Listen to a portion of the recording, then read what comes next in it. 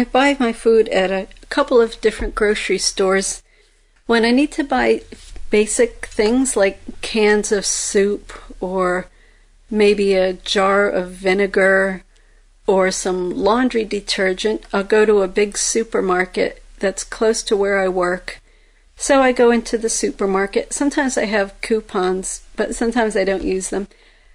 So I get mostly things that come in cans, like coffee and, like I said, soup. And sometimes I get vegetables and fruits. Oh, I get frozen vegetables there because they're cheaper. I'll get a bag of frozen broccoli and a bag of carrots. And that's what I buy at the big grocery store.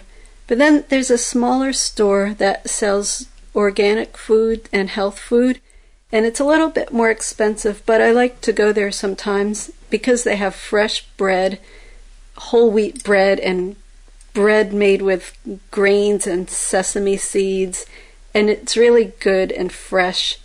I can also buy food in bulk there. There'll be a big container of rice. They have all different kinds of rice.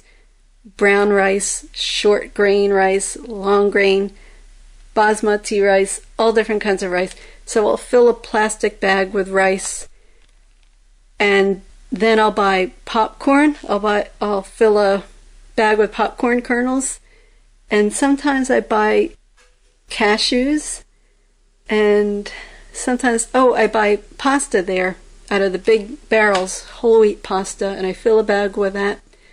You can also get wonderful olive oil there, not in jars, but it's in big containers, and you tap like a beer keg or something, you hold a jar underneath it, and they have the best olive oil there, and it's worth paying a little bit more because it tastes good and it's good for you. So I get oil and bread and grains, and then I go to the other section and buy soap and shampoo and hair conditioner and body lotion. And then if I feel like spending a little bit more money, I go to another section and buy incense. They have everything at these stores. It's interesting. So then I go pay for that. And like I said, it's a little bit more, but it's worth it.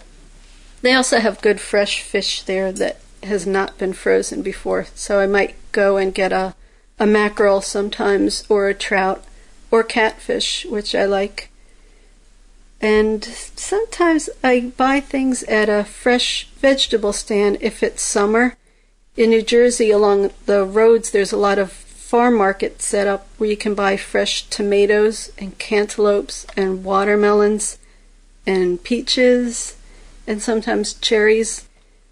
It used to be cheaper to buy your food there, but now it's not. But it's still just fun to buy from those roadside stands. So that's where I get my food.